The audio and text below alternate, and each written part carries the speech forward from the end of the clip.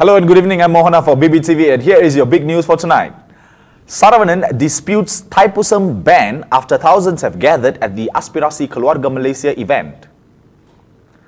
Human Resource Minister and Deputy President for the Malaysian Indian Congress M. Saravanan has quizzed on the Thaipusam chariot procession ban after thousands have gathered at the Aspirasi Keluarga Malaysia event in KLCC's Convention Centre since Thursday. As reported by Malaysia Kini, Saravanan said there was no social distancing, no 1 meter, none of this adhered to at this event, but they are targeting Thaipusam instead.